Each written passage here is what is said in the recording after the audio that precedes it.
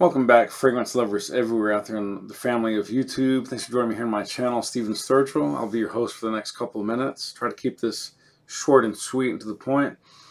So for the first time ever, guys, I recently sampled, this is going to be more or less a first impressions type vid, from the house of inspired clones or inspired scents, the house of Alexandria.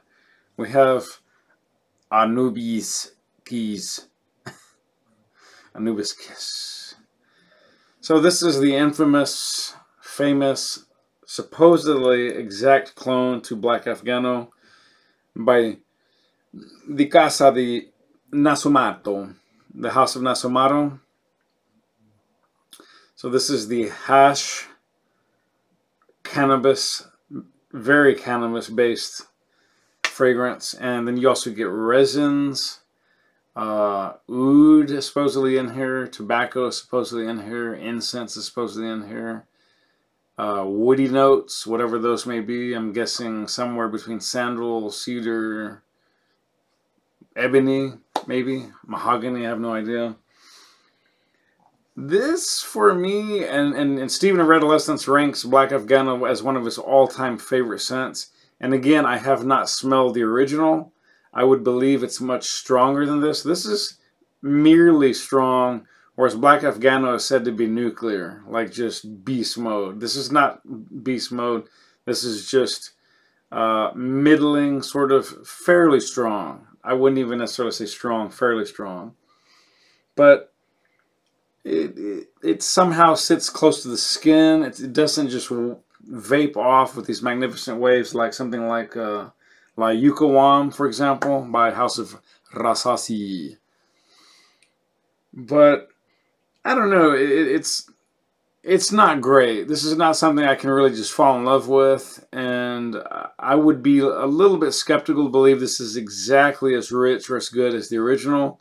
After all, the original cost 4 to 5 times more. I believe 4 times more, if I'm not mistaken, but something like that. There are proponents online that swear this smells identical. I currently cannot speak to that as having never tried Black Afgano, but I do intend to. This is interesting. It's okay. That hash or cannabis note is a bit too strong for my personal taste. And where I work, from otherwise, we get some people that come in smelling nothing but cannabis, which is extremely odorous and pungent. Not a huge fan of, just with clouds and clouds of cannabis coming off the human body.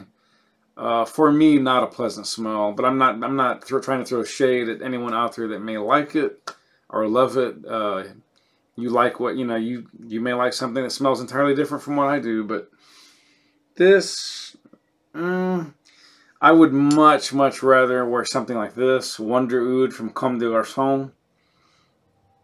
Are there other woody based fragrances? That's just my 2 cents. This is very polarizing. It's definitely not for everybody, and I'll let you guys be the judge if you think it's something that you want to wear or rock. Get a small decant or sample like I did before you invest either the 60 or so US dollars required for an Alexandria or especially the $280 or whatever it costs for the real Black Afgano, which by the way only come in those tiny, really gets on my nerves, 50 ml bottles with this gigantic cap that's as big as the bottle or bigger than the bottle. I find that ridiculous and just leaves just a bad taste in my mouth in terms of the marketing ploy.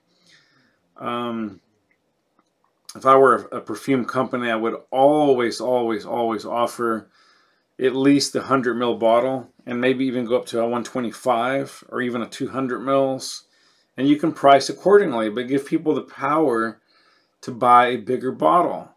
I find that by doing this, it's an artificial way of being able to charge much more and give much less product. Ha ha ha, you're busted. All of you guys out there are busted. Serge Lutens, you're not off the hook either, babe. I love your fragrances, some of them, but that little 50 ml bottle, ha ha ha, I'm onto you.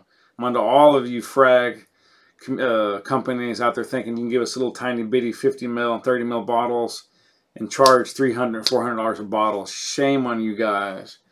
With the exception of, you know, if it's House Roja Dove or Roger, and you're putting a real gold flake in there and the best ingredients money can buy, I kind of forgive you and kind of see where you're coming from. But okay, a little tongue in cheek, but I digress. Anyways, guys, this is not for everyone. This is definitely not ever going to be my signature scent, nor even in my top 50, nor even in my top 100 of all time. Yeah, this is, it's interesting, but not a whole lot better than that. For me, it's a pass, but I definitely, if you want to get your nose on it, get a decant, get a sample, spray as you will, where you will. I'll see you next time, guys. Spray often, spray well, and live life on your terms, not someone else's. Peace out. Love you guys. Please like and subscribe. Hit the bell for future